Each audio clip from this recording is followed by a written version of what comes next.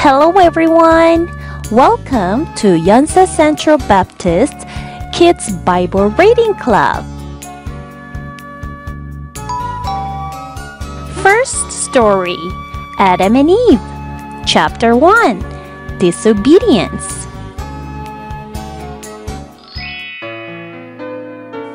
Adam lived in a beautiful garden called Eden. He named all the animals. What fun! But Adam was lonely, so God made a woman too, called Eve. Enjoy the garden, God said to Adam, but never eat fruit from that special tree. One day, a snake slithered up to Eve. Why don't you take a bite of that fruit? God told us not to, said Eve. But Eve did bite the fruit.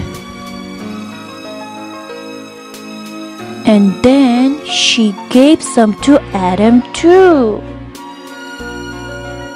Adam and Eve didn't do as God said, so He sent them out of the beautiful garden. They were very sorry and very sad. Question time.